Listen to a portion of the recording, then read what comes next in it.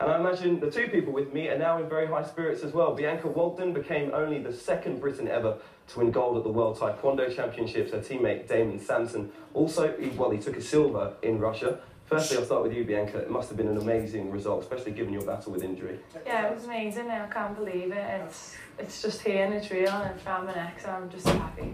And Damon, you joined the sport relatively recently, so you must have been amazed with your silver. Yeah, I joined the sport about 4.5 years ago from kickboxing from my talent search, so it's been the final of the World Championships and my second sport is, yeah, amazing. And we'll talk about Aaron Cook quickly. He left Team GB to fight for Moldova. He's your boyfriend. Was it difficult to see him there and Damon, you beat him? What's it like? Yeah, obviously it's not the best situation, but obviously Damon's a great fighter, Aaron's a great fighter, and they bring so much credit to the sport and to watch them every time, so it's such a good fight and stuff. Obviously Damon beat him, and obviously you never know how things could change, but I'm happy for both of them. Yeah, who are you cheering for? I'm not going to lie, I was cheering for Aaron, but I was cheering for Damon all the way. You can always hear me as well, so...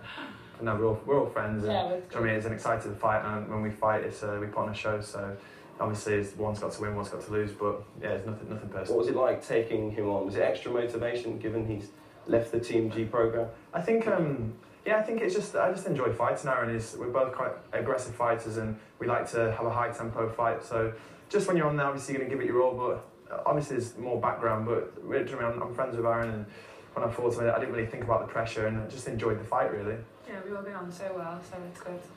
And Jade Jones, she's your flatmate, is she? Yeah, flatmate, we live together, yeah. You've done something that she hasn't achieved. Have you been ribbing her for that? No, not yet, because she's got an Olympic gold medal as well, so hopefully one day I can have hers and she can have mine as well. So. Yeah, we'll talk about those Rio Olympics. Latana Mohammed injured at the moment. You're in his weight category. Yep. Are you eyeing that spot for Rio?